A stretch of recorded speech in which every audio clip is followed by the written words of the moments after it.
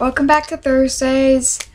Sorry I haven't made a video in so long. These last 2 weeks have been insane with work. Because, I don't know, for some reason that just happens. I'll have like nothing for 3 weeks and then I'll have everything the same week for every class. So, I don't know, it's a lot better now. I've cleared up a lot of my schedule and I have less homework today, so I can make a video and it's cool. So this week, and it's just in time for a really cool theme, which is on music and sort of like the importance of like listening to music when you learn a new language. So the first way that you can use music when you're learning a language is through like passive listening, which is just like you listen to it in the background while you do other things, and that is helpful. I mean, I don't have any like scientific evidence showing it, but I do feel like it is helpful because at least subconsciously you're getting these sorts of like grammar rules and even just like pronunciation, even if it's just like how things are pronounced that are going into like your brain, and even if you're not fully aware of it, it's just sort of there. You're listening to it, you're exposed to these sounds that you're trying to learn. Obviously, listening to music shouldn't be the only thing. It should be accompanied with like either a class or your own studies, websites, whatever. But it is good supplemental material, and it's especially good if you use it actively and try to learn from them. But passively is also very good. I listen to music in other languages passively a lot, mainly because I like them. When you're learning another language, it exposes you to brand new artists you would have never heard of that are amazing, and like you'll love their music. So that's like the most important thing for me. And I do enjoy listening to a lot of different bands and stuff. So that's what I do passively. But occasionally, when I do have time or when I particularly like this like specific song, I will sit down and first, I'll try to get what I can out of the lyrics on my own. Generally once I've decided I like a song, it's because I've listened to it 20 times in a row, and I've been able to pick out some words out of it just from listening to it so many times. And then, like, whatever I can't pick out, I'll look up the lyrics too, and I'll learn that way. I'll find out, like, brand new words that way, especially if it's a language that I'm not quite as fluent in yet, like Swedish. I learn a lot from listening to music and looking up the lyrics. And just singing along to songs really helps with pronunciation. I feel like that's what it helps the most with, or like one of the most important things, because there's like with music, it's like you have to follow the beat. Like you can't talk slowly. You have to do it in this rhythm and the speed, and it has to be like with these pronunciations, and if you don't, it sounds wrong. You're singing it wrong. It doesn't sound good. So singing a song does encourage you to just be able to pronounce things better and speak faster, I think, because you just get used to this sort of mode of, I don't know, like just speaking. I don't know, it's kind of hard to explain, but that's sort of what I feel like when I listen to music and when I try to sing along to music. I feel like it improves like my speed and pronunciation, and general fluidity. I mean, obviously, singing is different from speaking. There's always differences in pronunciation there. It's not going to be the same, but I feel like it is similar enough where you can still learn a lot from it. But yeah, do keep that in mind.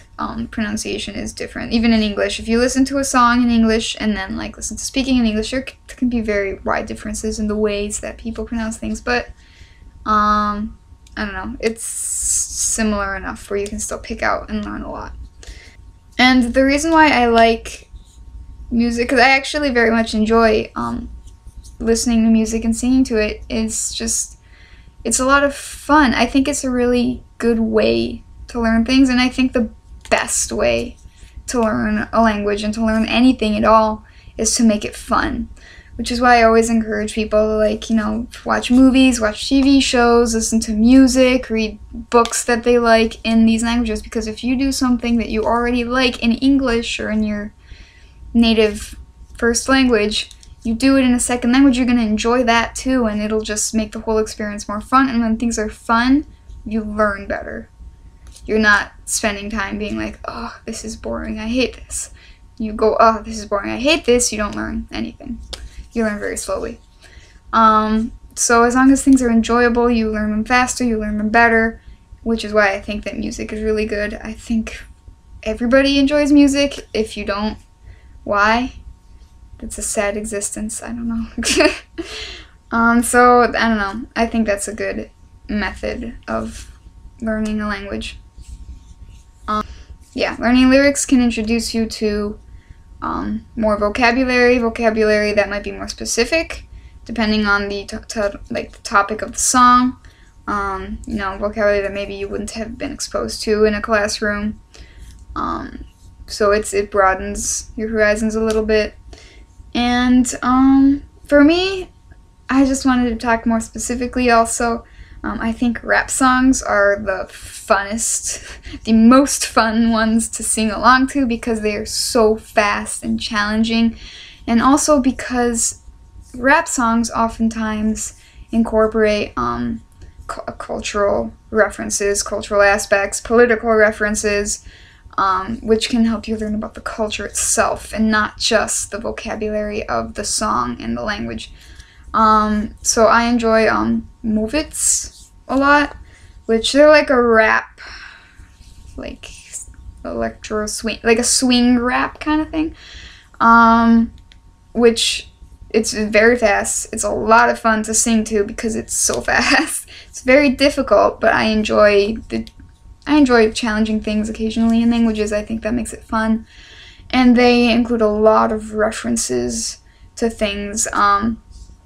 Let's see, like, there's one song, Spielami po Rodion, which it's featuring them, it's with Zach,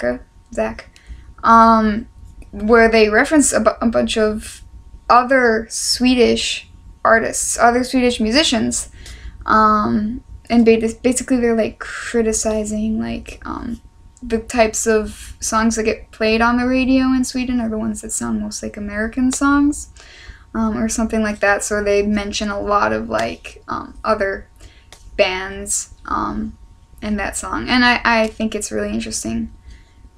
It puts another aspect to your learning if you listen to a song and it makes references like that, instead of just sticking to, like, love songs or whatever. But those are fun too. Anything that makes it fun, I think, is worth your time, to be quite honest. Because as long as you're having fun, you're learning, and as long as you're learning, you're making progress. So that's pretty much my motto with learning languages. But yeah, I don't know. If you like rap songs, check out rap songs in foreign languages, because those are the most fun for me. I don't know. I enjoy those a lot. But yeah, I don't know. Maybe I'll include some musicians in the description, because I listen to a lot of foreign languages, especially in French and Swedish, especially. I listen to a lot of bands and musicians, so maybe I'll include some. But other than that, that's pretty much it. This is getting long. I don't want to speak any longer. So, bye.